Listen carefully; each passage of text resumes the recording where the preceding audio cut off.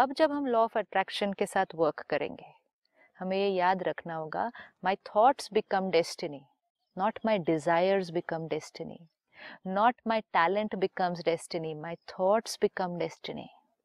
तो थॉट को क्लीन करना होगा, थॉट की चेकिंग करनी होगी। I will get who I am. मेरा एक दोस्त था, बड़ी अच्छी बात उसने कही कि यार मेरा अस्थमा जाता ही नहीं था, तो मेरी वाइफ ने मुझसे कहा कि चलो वो फलाने फलाने दादर में एक बहुत अच्छा होम्योपैथ है और उसकी दवा में उसकी खा लो तो आप ठीक हो जाएंगे। तो मैं यार अपनी बीवी के सर में दर्द हो गया था, मेरे को मालूम था कि मैं ठीक नहीं होऊंगा, लेकिन मैंने 6 महीने उसके लिए खा ली। मुझे तो ना फेथ भी नहीं था और मुझे मालूम था ठीक नहीं होना। मैं कहा कि देख ला बेकार चीज है होम्योपैथी, अभी देखो। राइट, क्योंकि ट्रस्ट नहीं किया। नहीं, अभी what I am, right, I want कि मैं ठीक हो जाऊं, हो जाओ, लेकिन मुझे मालूम है इससे नहीं होना है। सो तो नहीं कितना होगा। कॉम्प्लिकेशन है। एब्सोल्युटली। तो ये सारा दिन अब चेक करना है, क्योंकि थॉट्स क्रिएट डेस्टिनी जब ये क्लियर हो जाता है, तो अब अपने भाग्य में, अपने आसपास की परिस्थितियों में कुछ भी बदलना चाहते हैं तो एक ही व्यक्ति के पास जाना है, अपने मेरे पास। पास अपने पास आना है और कहीं नहीं मैं जाना मेरे है। पास जाऊं। I absolutely. Love this. और कहीं नहीं जाना है और किसी से नहीं पूछना है, बस देख लेना है क्या चाहिए भाग्य में और उसको करते जाना है। आज की सबसे अच्छी बात लगी है मुझे। This is but very important and this makes us very powerful कि हम्म। मेरा भाग्य मेरी अपनी रचना है। मैं कहाँ भीख मांगता फिरता हूँ। अब जब हम ये देखते हैं कि law of attraction says you get not what you want, you get what you are. अब हु आर यू? आत्मा। मैं कौन हूँ? जो मुझे चाहिए वो नहीं मिलेगा, जो मैं हूँ वो मुझे मिलेगा। तो मैं कौन हूँ? मैं आत्मा, बंडल ऑफ संस्कार एंड कार्मिक अकाउंट। आत्मा, मैं कौन हूँ? संस्कार। आत्मा, आत्मा जिसके बहुत सारे संस्कार हैं एंड जिसके बहुत सारे कार्मिक अकाउंट हैं। जी। ये बहुत इंपॉर्टेंट है। मेरे पास्ट कार्मिक अकाउंट भी आर व्हाट आई एम, मैंने ही क्रिएट किए थे। और प्रेजेंट में भी तो बना रहा हूँ ना। प्रेजेंट में बना रहा हूँ, पास्ट के कैरी फॉरवर्ड भी तो कर रहा हूँ। तो दोनों भी है ना। जब हम वो कैरी फॉरवर्ड कर रहा हूँ, फिर बना रहा प्रेजेंट भी हूँ। बना रहा हूँ। अब क्या होता है, कई भाई बहनें फिर लिखते हैं कि हमने अच्छी थॉट क्रिएट की, क्लीन थॉट क्रिएट की, सिंसियरिटी, मेहनत, डेडिकेशन, हार्ड वर्क, फिर भी वो डेस्टिनी वो नहीं बनी जो चाहिए। थॉट्स क्रिएट डेस्टिनी, ये मेरे साथ हर क्षण वर्क हो रहा है, ऑलवेज वर्क हो रहा है। अब कब वर्क हो रहा है? जब से मैं आत्मा इस यात्रा पर हूँ। सिर्फ मैं जब से इस शरीर में हूँ तब से नहीं। थॉट्स क्रिएट डेस्टिनी ये फॉर्मूला सिर्फ इस शरीर में प्रवेश होने के बाद नहीं वर्क हुआ मेरे साथ। Thoughts create destiny always. ये पॉइंट तो मैंने कभी सोचा ही नहीं। ऑलवेज। अब मैंने पिछले कॉस्ट्यूम्स में भी thoughts have written my earlier destiny. जन्म। अर्लियर जन्म मीन्स पहला कॉस्ट्यूम, कॉस्ट्यूम बदला था, but thoughts create destiny equation तो तब भी वैलिड थी, तब वो भी चल सारा रही। कैरी फॉरवर्ड हो क्या रहा है। वो तब से कैरी फॉरवर्ड हो रहा है। अब क्योंकि वो तब से कैरी फॉरवर्ड हो रहा है, उस एलिमेंट को अपनी इक्वेशन के अंदर हम इग्नोर नहीं कर सकते हैं। मेरा कार्मिक अकाउंट है कुछ, सपोज मेरा कार्मिक अकाउंट है कि मैंने किया है पास्ट में, जिस वजह से अब मैं कितनी भी मेहनत करूं मुझे उतनी सफलता नहीं मिलती है, नहीं मिलती है। किसी और का कार्मिक अकाउंट है, वो मेहनत नहीं करता ज्यादा, इसे सफलता आती जाती है, आती जाती है, मिलती जाती है। ये बहुत बड़ा फैक्टर है जिसको डिलीट नहीं कर सकते, इग्नोर नहीं करना चाहिए, क्योंकि इग्नोर करने से अभी दुखी हो जाते हैं और अब दुखी होकर अब का थॉट्स भी चेंज हो जाता है। इफ लेट्स से मेहनत करूं सफलता नहीं मिल रही, मेहनत करूं सफलता नहीं मिल रही, पॉजिटिव थॉट्स भी अब क्रिएट कर रहा हूं, क्लीन भी हो, ऑनेस्ट भी हो, लेकिन मुझे सफलता नहीं मिल रही उतनी जितनी I want. Law of attraction, I want इतनी सक्सेस, मेरे को डाउट भी नहीं है कुछ भी उसमें, 100% कन्विक्शन है, सिचुएशंस फेवरेबल है, सब कुछ प्रेजेंट में 100% से ज्यादा परफेक्ट है, फिर भी मुझे रिजल्ट नहीं मिल रहे, क्योंकि एक फैक्टर और है, और वो है मेरा पास्ट कैरी फॉरवर्ड कार्मिक अकाउंट। ये पास्ट कैरी फॉरवर्ड कार्मिक अकाउंट मेरी सक्सेस उतनी नहीं ला रहा जितनी मुझे चाहिए। अब ये देखकर मन डिस्टर्ब होता है। जैसे मन डिस्टर्ब होता है, अब जो थॉट्स क्रिएट होनी शुरू हो जाते हैं, दुख, चिंता, निराशा, hopeless feeling कि what is this, how much am I going to work hard and not get result. If at that time I always remember this कि thoughts create destiny, अभी जो मेरी डेस्टिनी हो रही है इसमें एक बहुत बड़ा डोमिनेटिंग फैक्टर मेरी पास्ट थॉट्स का भी है। And past means past past past past कार्मिक अकाउंट्स का भी है।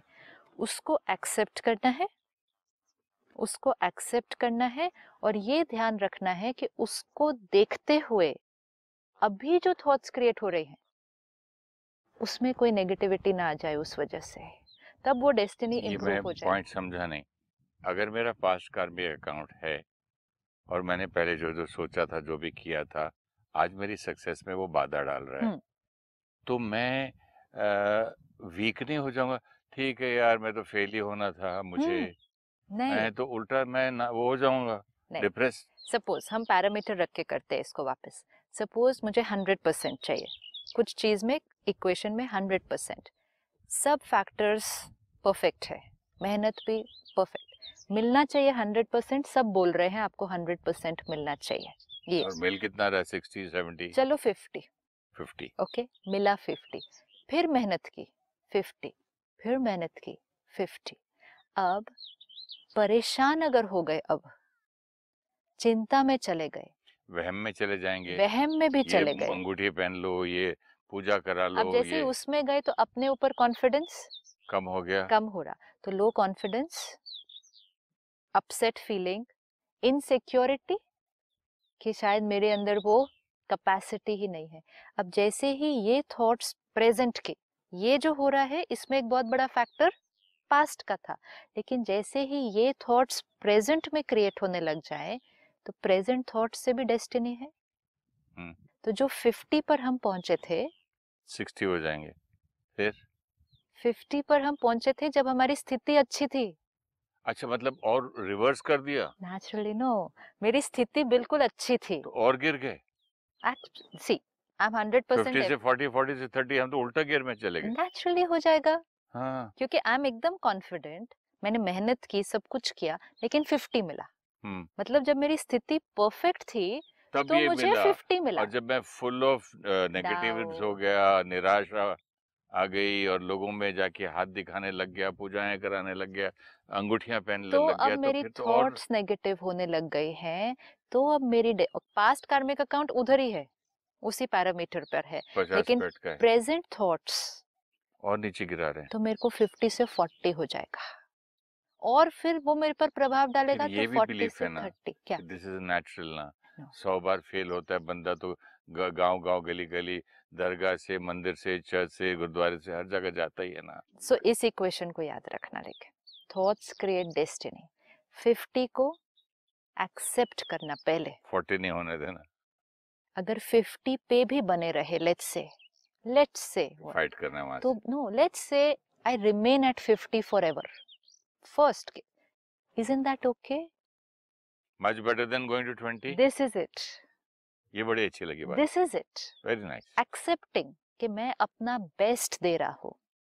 This I have to accept. मैं अपना बेस्ट देकर 50 पे तो हूँ और मेरे पास्ट कार्मिक अकाउंट जितना भी डिस्टर्ब करे, प्रेजेंट में मैं अच्छा बनाऊंगा। एब्सोल्युटली। और मतलब ये पॉजिटिव बात है, ये पॉजिटिव है, और जो इतना डिटर्मिनेशन से इस पॉजिटिव पे चलेगा ना, वो 50 से 60 पे जाएगा ही, क्योंकि उसने प्रेजेंट फैक्टर तो बहुत पावरफुल है ना। अगेन मैं डिक्लाइन पे ना चला जाऊं।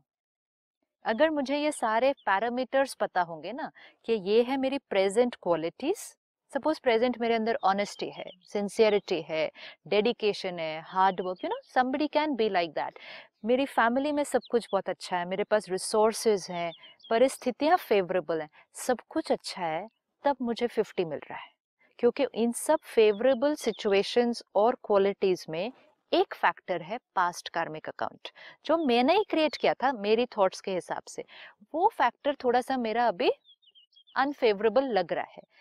4 फैक्टर्स फेवरेबल, एक फैक्टर थोड़ा सा उसको नीचे खींच के 50 पे ले आता है। लेट मी रिमेम्बर, मेरे प्रेजेंट 4 बहुत फेवरेबल हैं अभी भी, एक अनफेवरेबल है, लेकिन उस एक अनफेवरेबल फैक्टर को प्रेजेंट के फेवरेबल पर ना प्रभाव डालकर, नहीं तो मेरे सारे 5 अनफेवरेबल हो जाएंगे। मैंने डीमोटिवेट हो गया, सेल्फ डाउट क्रिएट कर लिया, दूसरों को देखकर जेलेसी भी क्रिएट कर ली, इनसिक्योरिटी भी क्रिएट हो गई, सेल्फ कॉन्फिडेंस ही गया। तो पास्ट अनफेवरेबल था, अब प्रेजेंट अनफेवरेबल हो जाएगा। Again thoughts create destiny. Beautiful. This if I always remember this, I have to do that. Past is a very powerful dominating factor. तो सिस्टर ये बात बहुत पसंद आई मुझे कि पास्ट है है, उसको एक्सेप्ट करना चाहिए। एक्सेप्ट नहीं, देखिए मैंने नई गाड़ी खरीदी आज, मैंने खुद ही एक्सीडेंट मार दिया, उतना बुरा नहीं लगेगा जितना कि कोई मेरा दोस्त चला के मार दे या ड्राइवर ठोक के आ जाए तो मैं चिढ़ता रहूंगा। yes. जब मैंने ये समझ गया, जैसे आपने समझा दिया मुझे अभी, कि जो कुछ मेरे पास्ट मैंने ही किया था, मेरी वजह से ही जो 50 पे अटका हूँ, तो एक तो वहाँ इतना गुस्सा और इतनी टेंशन और इतनी वो परेशानी नहीं है, एक्सेप्टेंस आ गया। yes. अब यहाँ से मुझे 50 का 60 करना है, right. और 40 पे नहीं जाना है कि भाई हाथ दिखाने जाऊं, कुंडली दिखाने जाऊं, पूजाएं करूं, नजर उतारूं। नॉट ओनली दैट, यहाँ पर निराशा नहीं आनी चाहिए। निराशा के साथ साथ मैं ब्लेम गेम मेरा दूर हो गया। yes. so it's कि very कोई important. और मुझे गिरा रहा है, Absolutely. लोग मुझे गिरा रहे हैं, यहाँ कोई ब्लैक मैजिक कर रहा है, यहाँ कोई दूसरे लोग सिफारिश से आगे बढ़ गए, मुझे पीछे Very हूं मैं। beautiful. ये सारी मतलब आपसे बात करते करते ये मुझे पॉइंट्स मिल रहे हैं। ये सारी चीजें मेरे प्रेजेंट थॉट्स को क्या कर रही हैं? ये सारे थॉट्स जो आपने बोले, दूसरों से कंपैरिजन, ये सोचना कि दूसरे मुझे गिरा रहे हैं या दूसरे कुछ ऐसा इन्फ्लुएंस लगा रहे हैं जिस, ये सारे मेरे प्रेजेंट की थॉट्स मेरे साथ पॉलिटिक्स खेली जा रही है, जो कहते हैं आम भाषा में, ऑफिसेस में बोलते हैं, ये मेरी प्रेजेंट थॉट्स को क्या कर रही है, किस डायरेक्शन में ले जा रही है। एक्सेप्टेंस हो गया, ब्लेम करना छोड़ दिया, अब हम अपनी थॉट्स को और पावरफुल बनाए, जिधर अभी है उससे और जब भी अगर परिस्थिति अनफेवरेबल होगी, यू नो सिचुएशंस मेरी फेवर में नहीं जा रही हैं, और फिर भी मैं स्ट्रांग रहूं, तो हम अपनी शक्ति को कितना ऊपर उठा के ले जाते हैं। ये स्ट्रांग कैसे रहूं मैं अगले एपिसोड में पूछूंगा आपसे, बहुत इंटरेस्टिंग है।